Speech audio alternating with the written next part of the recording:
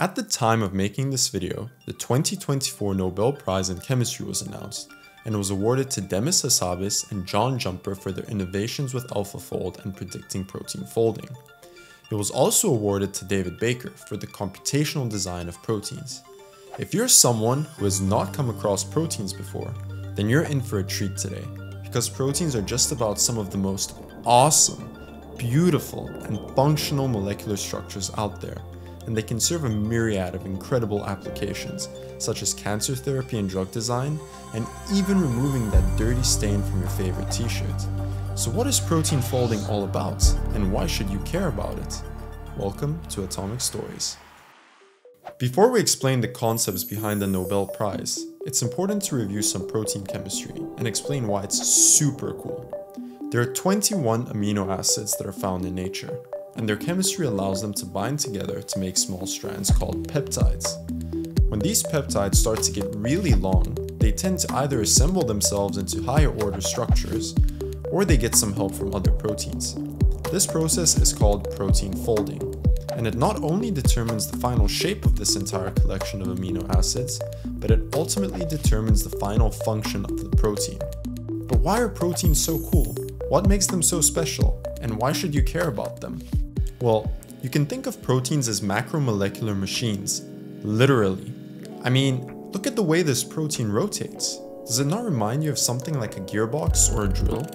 But instead of changing gears or making holes, this protein on screen produces ATP. Isn't that special? And it's not just ATP synthase that does cool stuff. Take a look at kinesin. Does it not remind you of someone taking a stroll on the street? So you see, proteins are super cool and intricate structures, but it's one thing to observe their function, and it's another to predict how they will fold in order to have said function. This is the heart of the 2024 Nobel Prize in Chemistry.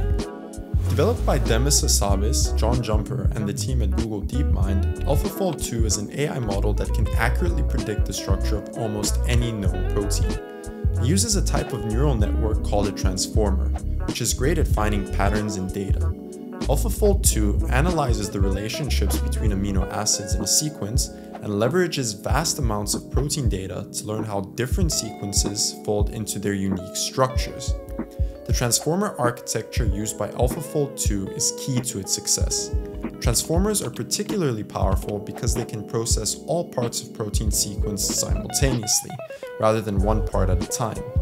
This allows AlphaFold 2 to understand complex dependencies between amino acids, even if they are far apart in the sequence.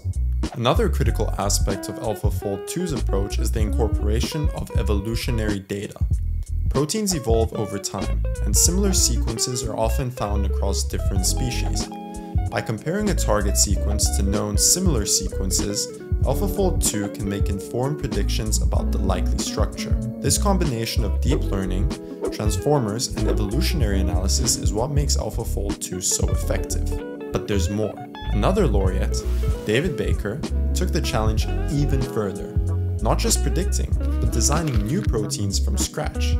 He and his team designed computational tools to build proteins with new, custom functions, opening doors to creating proteins that can break down pollutants, fight diseases, or even help in creating new materials. Essentially, they're designing proteins that do things nature never intended, but that humanity desperately needs. Despite this, one major limitation is the availability of data.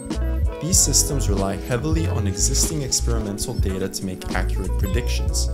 For many proteins, especially those from less studied organisms or newly discovered proteomes, there is often insufficient data available. Without a large and diverse dataset, these AI models struggle to predict structures accurately. Not only is data limited, but so-called bad data can be completely omitted, because many researchers do not report failed attempts, meaning that AI models cannot learn from trials that did not work. This limitation highlights the importance of ongoing experimental research to provide high-quality data that can feed into and improve these predictive models. Well, now you know that protein folding can be predicted, but why should you even care about proteins in the first place? Well, if you've ever consumed any modern medicine in your life, chances are that some of those drugs were made with the help of proteins. One of the most important factors when synthesizing drugs is their purity and stereochemistry. Stereochemistry sounds like a very difficult word and topic, and it is if you get into the details. But in general, you can think of stereochemistry as the way atoms are organized in three-dimensional space. This is super important, and let me show you an example of why.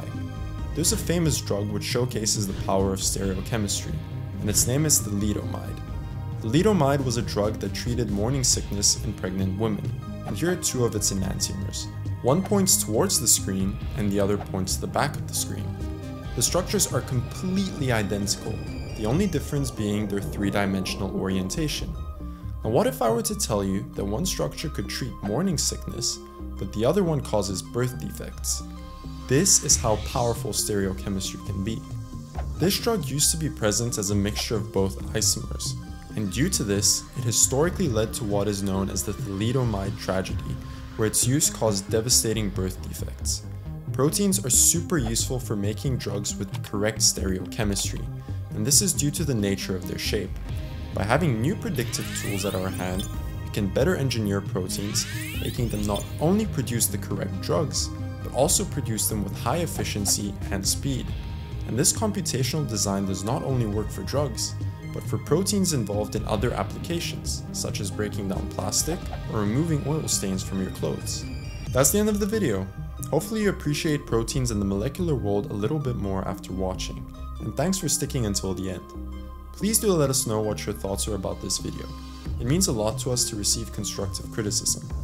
If you enjoyed the video, please consider sharing it with your friends and family, and if you want to watch more of our videos, feel free to subscribe. Until next time, bye bye.